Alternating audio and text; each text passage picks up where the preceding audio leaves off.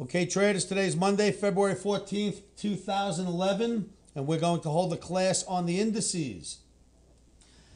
If you look at the chart before you, it is of the Russell. The Russell Index, and look at that beautiful flag. Traders, flags are flying all over our indexes. They look very strong right here. I do not think it's going to stop. If you'll recognize this, we are now above this hurdle, which would have maybe been construed as a double top or an inverted head and shoulders. We've gotten past that hurdle.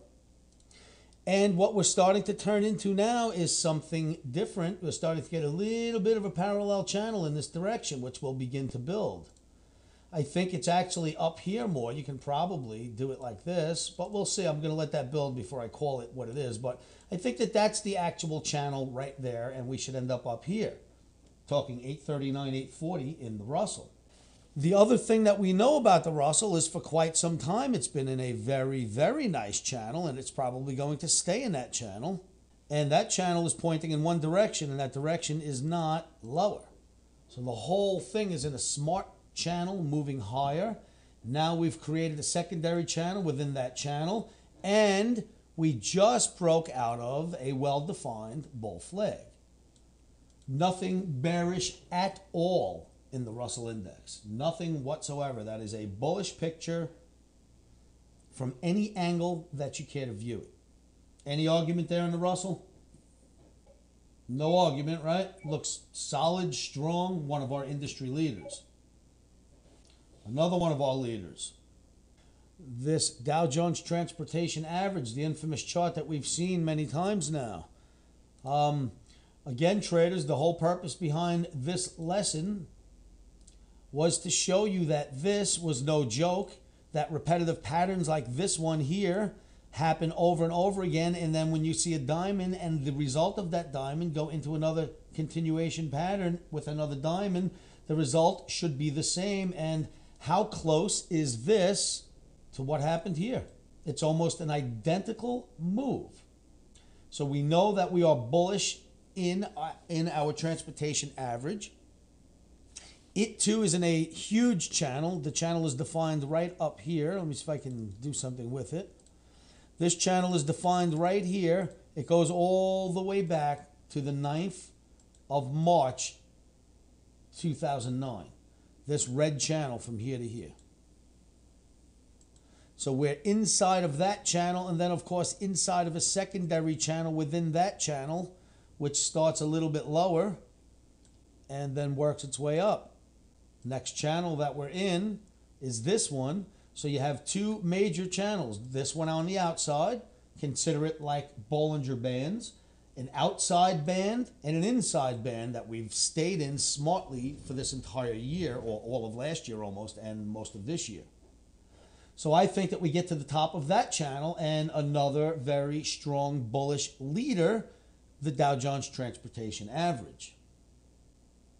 NASDAQ, bull flag, breakout out of the bull flag, looking fantastic inside of its long-term parallel channel in blue here. The bull flag it broke out of. Now, of course, like the other indices, what you are developing is a parallel channel heading north. And I'm sure that we stay within this channel and just continue to watch it grow. Right now, the channel is here. I'm assuming the channel grows out to here very shortly and we watch it move higher. But let's put the channel where it belongs at this moment and allow it to grow and not us to tell it that it's going to grow. So we now have this channel, which gives us plenty of room to move higher in NASDAQ. 2413 should be minimum move on here. Again, it's not the only flag. You see the channel?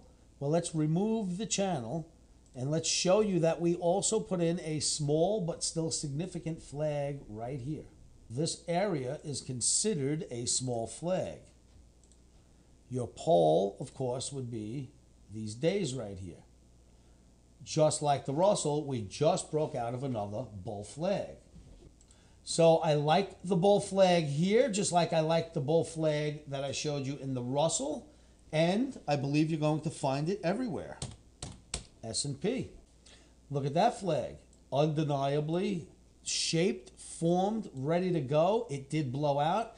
Then when you look at the channel that we're in, you'll see that we're smartly in a well-defined channel pointing straight up north. I don't care what you read in the newspapers or what's being said or what country made default on their bonds. That's a bull in a bull move, establishing a new parallel channel to move inside of. And it does not matter what the naysayers think. The analysis is what's important. Out of a bull flag into a secondary channel within the primary channel. Looks pretty smart, right, traders? Nothing here would tell us anything other than this market looks strong. This bull flag, by the way, can very easily have been drawn to look a little cuter, but, you know, I figured it does its job, no sense. But you could have easily done the bull flag like this, which makes it look even more so like a bull flag. See it right there? It's even smarter looking that way. These two lows sort of can be connected. There you go. So even no matter how you want to draw up that bull flag, that's about as bullish of a bull flag as you're going to find in a quickly moving bull market. Then we head over to Germany, the new soon-to-be proud owners of the stock market here in the United States. I don't even understand how I can make the statement, but there it is. Okay, a bull flag here starts the game off. Let's make it red, although it should be green, but we'll make it red so it matches its pole. We start the game with a bull flag. We rally into a continuation pattern, into a secondary continuation pattern, into a bull flag, into a breakout inside of a larger parallel channel. Channel's been shifted. Let me put it back where it belongs. It belongs up here. In this. So there's your channel. And there is your easy to spot continuation patterns. And then there's your bull flag, and then there's your breakout. No question whether Germany wants to come along for the ride. FTSE. These people are thinking about raising rates soon.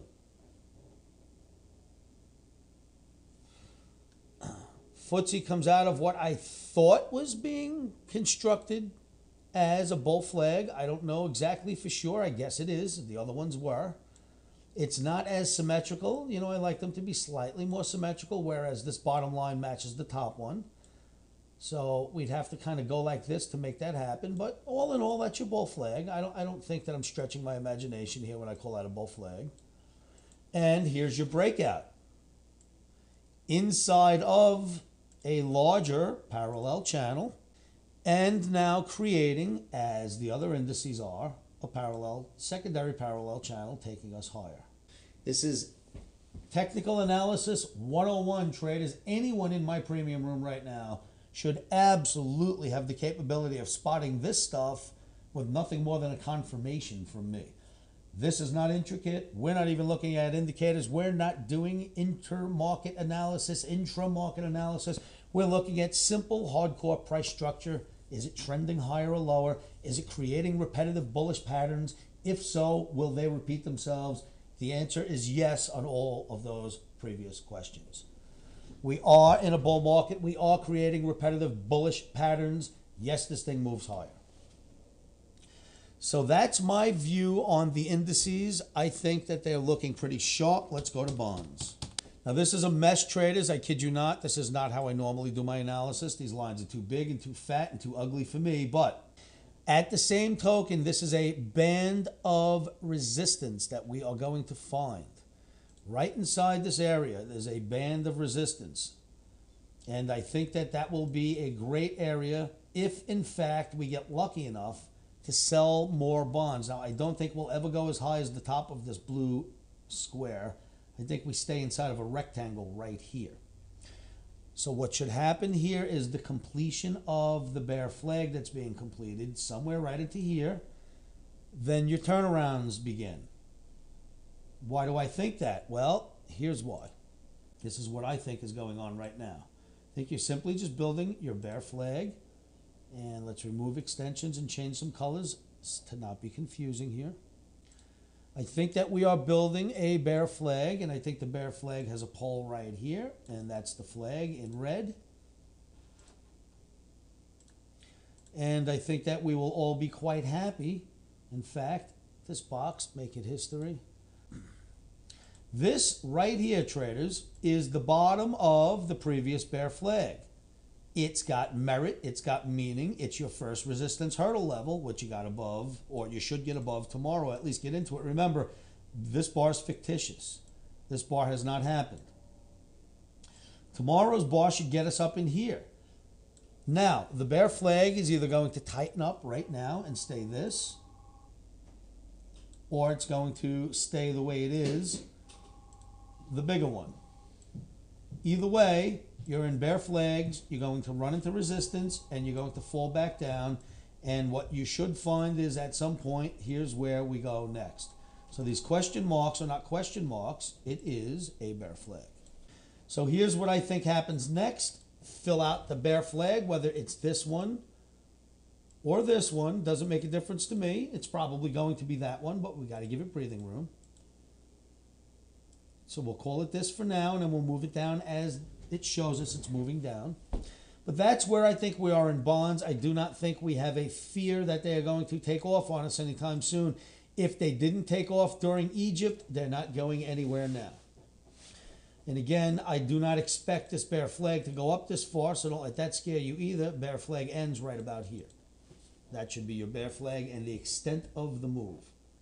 On the weekly in bonds, nothing changes the picture at all whatsoever. Target in bonds remain the same. Now, traders, remember I drew in these red bars, and I told you that according to the homework I do, we should fill in areas that look like this. What's happened so far? Look at this week's bar. So it went exactly where we thought it should. Don't worry about it. That's what we have mapped out. It's what we think will happen.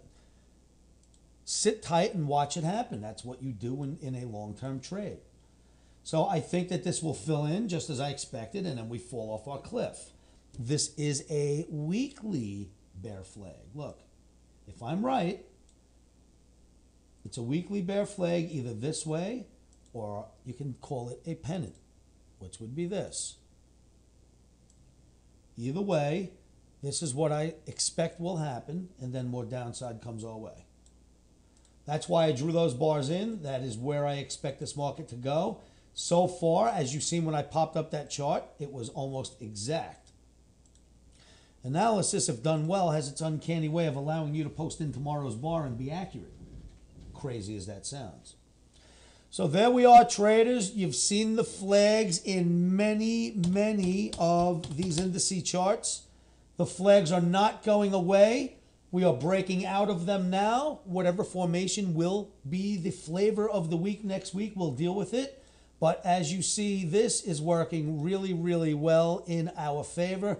This is your weekly Russell now instead of your daily. Again, look at the channel. This is the same channel that was sitting on the daily. I can just now apply it to the weekly. And it's the same. Great market. This looks like an Andrews pitchfork right here. Well drawn, but it's not a pitchfork. It just, the market forms itself around it. So very strong looking market in the weekly as well as the daily and all of our indices. Again, the flags, remember that these flags are flying high. They are all over our indice charts, and we must respect them. When you see the flag, respect the flag. Just like the U.S. flag, baby. When you see it, respect it, because it's going to work for you. Okay, traders, thank you so much for coming to today's class. I hope these classes are helping to keep you stay in tune with the larger picture here. Futures trading is risky and can cause substantial financial loss. We do not claim or guarantee that you will profit from the information provided.